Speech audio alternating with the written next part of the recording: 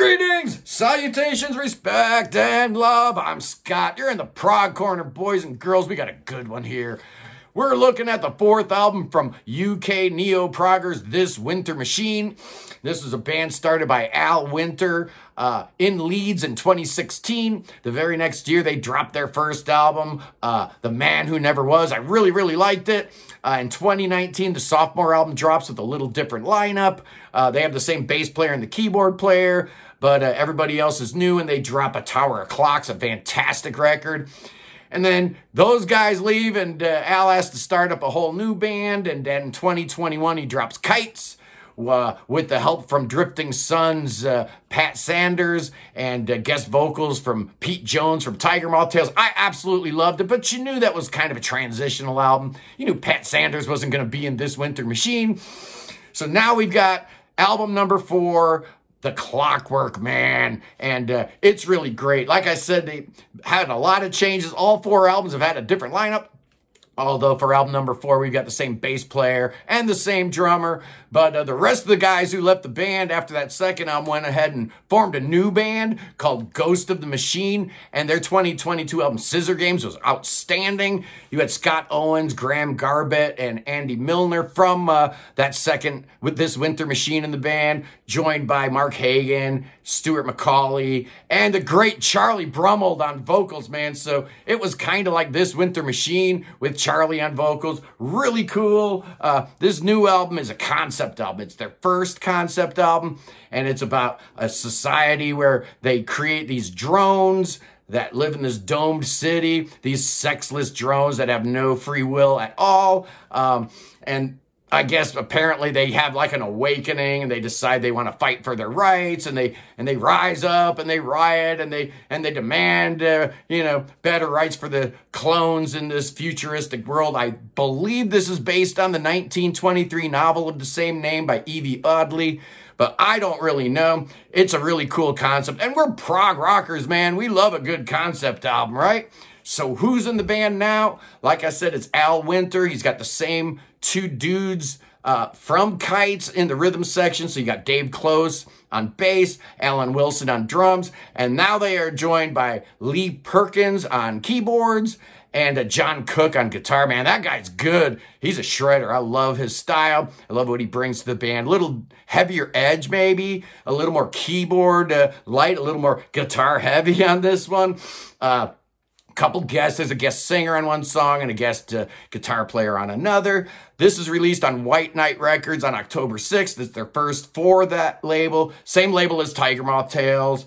And it's only 51 minutes long. It's 8 songs, 51 minutes. So it's a real nice listen.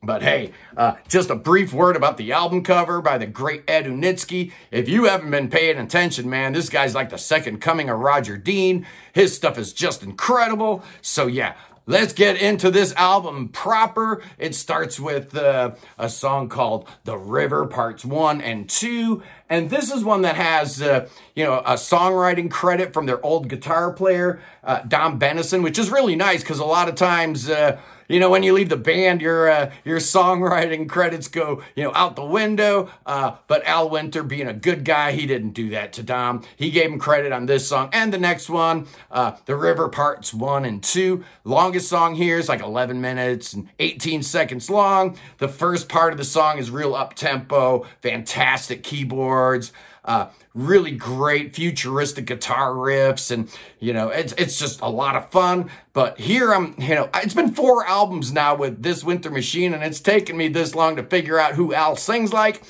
I've heard people say he sings like Bruce Sword from Pineapple Thief. I don't hear that at all. You know who I hear? I hear Amadeo Passe from Blonde Redhead. That especially when Al's hitting the higher notes and he gets a little nasally timbre to his voice. It's awesome, but it does kind of remind me of that cat. The second part of this song slows way down, and it's a real soft piano motif, but really beautiful, talking about, going down the river and whatnot. And it does kind of make me think of the keyboard-driven sections of Genesis, maybe a little Peter Banks moment there, but what a good way to start the record. Next up is Solitude, Silence, and Steam. It's the second longest song on the album, so they're front loading you with the epics, right? And it starts with this really cool bass line, slinky and seductive opening, maybe a little dangerous sound in here. Again, getting some Genesis vibes. Hey, this is Neo Prog, so what do you expect?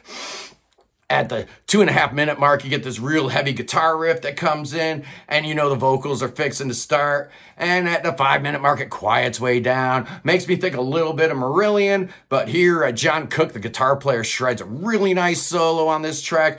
Real good song. Good 1-2 punch to start the album, man. Next up is a song that the guitar player John Cook wrote. It's only 3 minutes long. It's called The Final Goodbye, but it's really, really good. Starts out with that bass guitar again, playing a cool line, and then this 80s sounding guitar kicks in. A lot of this stuff sounds very 80s. This is Neo Prog, man, you know, so yeah, the 80s is going to be your reference point as the keyboards flutter in and out. Real good song, short song, but it's great. Next up is a song called Change, and this is where we've got a guest vocalist, an individual by the name of Andre Saint. Don't know anything about him. I'm assuming it's a dude, but it's great. You get this cool, like, rocking intro, and then the tape kind of, like, dies out like it got ate by the machine. It's pretty cool. It's a funky song, kind of spooky, but funky. You're in Phrygian mode, so it gives you that exotic kind of feel. The chorus here is just great, man. It sticks in your craw. I love it. Change is such a good song. Towards the end, you get like this instrumental breakdown, and John Cook is doing his best Steve Rothery impression. Really good. The keyboards on that choral patch just sound awesome. And then when that chorus comes back in right at the end of the song, it's a great moment. It's powerful. Next up is a 5-minute instrumental called Reflections, written by Lee Perkins and John Cook, the keyboard player and the guitar player. It's a piano-driven track, but it goes through a lot of changes. Really cool. There's just this awesome guitar pattern in here. Real tricky, real fast. John Cook is awesome, man. Very atmospheric track, but this thing rocks. Great, great song. And then you get into probably my favorite song on the album. It's called Nothing Lasts Forever. 6 minutes long. It's written by Al Winter and John Cook, and it's just a gorgeous melody. It's built on the old 1-6-4 chord progression, but I love it, man. It is so beautiful. The melody here, just fantastic.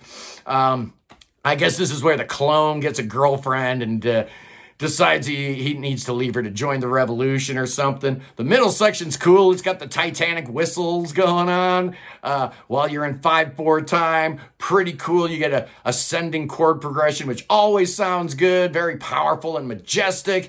And it does that for a few times, that 4-chord ascending progression. And then the final time it hits that 5th chord, and you go right back to the beginning melody.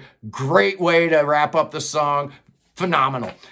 Next up is a short little track under 4 minutes called The Light. This was written by Al Winter, and it's just him and Lee Perkins on keyboards. It's soft, it's peaceful. Not a big fan of this track, but I do understand why it's there. You got to have it to set you up for the ultimate, you know, the final track, which is outstanding. It's called Falling Through a Hole in the Sky. It's 7.5 minutes long. Starts with some crowd noise and then an arpeggiated guitar. Then you get this heavy guitar riff at the 3-minute mark, and that finishes you up, takes it all the way to the end of the song with that heavy riff, and then it ends with this clock tower chiming, just like the album begins. And then you're wondering, you know, is this the best thing this Winter Machine's ever done? Well, I don't know, man. I'm a huge fan of Kites. I think Kites is probably a little bit better, but this is an outstanding record. And hey, I'm doing away with the headphone system. I'm telling you right now, apparently I'm not a staff writer for the Fire Note anymore, so I'm not doing the headphone system anymore. We're doing a 10-point system here, like I've always wanted to do, and going forward, all my reviews will be on a 10-point system. So how do I score this thing, man? Well, I'm giving it a straight up 8 out of 10. I really, really like it. I wish it covered a little more new ground. I understand you've got a couple new players in the band that are trying to fit in and figure out, you know, their position in the band. But looking at the songwriting credits, it seems very democratic. Seems like Al Winter's got a real good group of people here. Let's hope album number 5 has the same lineup, because I think that's the one thing that's been holding this band back, is a little bit of continuity. But anyway, I dig them, man. I'm a big fan, and 8 out of 10 is my score. Anyway, I'm working on something really cool here. I can't talk about it yet. Actually, you know how I am. I'm working on a couple things, but I can't wait to announce what we're going to be doing here. Probably the week after next. We'll see, but I'll let you know as soon as it's finalized. It's going to be a lot of fun. Anyway, I love you guys. Sunday prog stream, 1 p.m. Eastern time. And this week, what's the topic going to be? What's the subject? Well, I'm calling it, let's talk about yes, baby. Yeah, let's talk about yes. So we're going to be, you know, every one of the live streams kind of devolves into a conversation about yes anyway. So we're just going to, you know, go with it and lean hard into it and do what we do. Anyway, that's Sunday, 1 p.m. Eastern time. I'll see you guys there. Have a great day. I love you. Peace in the Middle East, of course. Free Tibet, obviously. And God save the king. Save King Chucky. Save him. Save that boy. That son of a gun uses some saving. Yes, he does. He needs it, and he's going to get it. I'm telling you. I'll see you punks later.